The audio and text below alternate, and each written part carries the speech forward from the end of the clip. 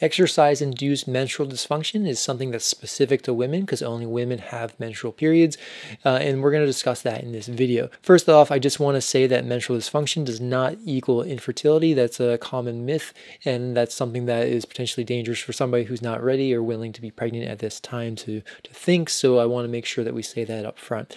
All right, looking at this figure over here, we're not going to go in a lot of detail about this, but this is showing the typical 28-day menstrual cycle in women.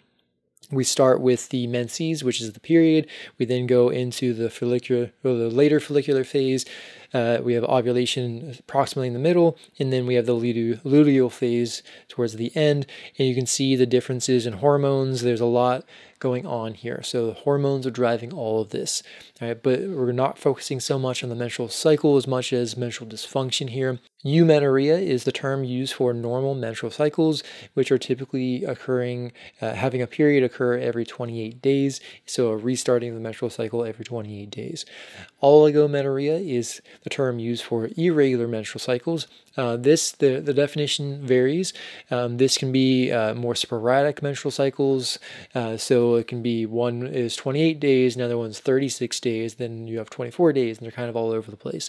Or it can be that you miss some menstrual periods and then you get other menstrual periods. So it might be a missing of some, but not all, or it could be just an irregular length of time that is unpredictable. All right, and then amenorrhea is the complete absence of the menstrual period. This is the lack of menses. Amenorrhea is often caused by energy deficit, so too little food intake for the amount of exercise being performed. Menstrual dysfunction is much more likely in lean physique sports. There's a number of sports that fall into that. We'll talk about that in a minute. The actual percentage of women athletes who have menstrual dysfunction, so oligomenorrhea or amenorrhea, varies depending on the definition of oligomenorrhea. So anywhere between 5 and 66% of female athletes do have irregular menstrual cycles.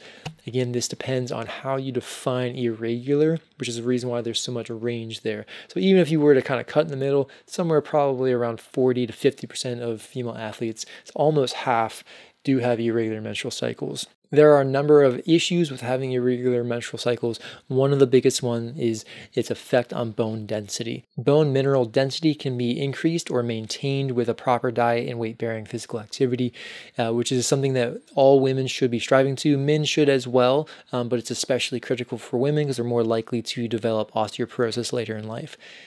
Typically, maximum bone density is achieved pretty early in life, so around 30 years old.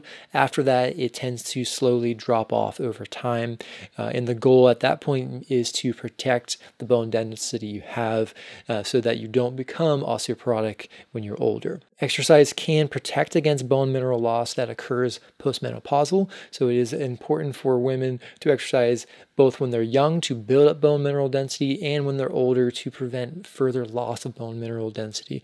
It is important to consider the relationship between normal menstrual cycles and bone mineral density. So if we look at this graph over here, these are women who are always having regular menstrual cycles. These are women who have sometimes irregular menstrual cycles, and this is women who have always irregular menstrual cycles. So regular down to always irregular with the sometimes irregular in the middle.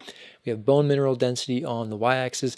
We can see that there is a statistically significant drop-off going from always regular to sometimes irregular, and then another one from sometimes irregular to always irregular. So the regularity of your menstrual cycle does indicate the level of bone mineral density that you will have. This is driven by having an appropriate diet with the appropriate amount of calcium and vitamin D, as well as calories, to allow our bodies to build and maintain bone minerals, and having weight-bearing exercise that's going to promote that growing and building of bone minerals and bone density. So it's important for female athletes and exercising women to make sure that they are eating properly and they're not experiencing energy deficit, or especially excessive energy deficit that might lead to amenorrhea, because it will affect bone mineral density. In another video, I'm going to talk about some basic information about eating disorders, which is also very prevalent among female athletes, and it's something that will affect your menstrual cycle as well as your bone mineral density if it's not corrected. So please make sure to watch that as well.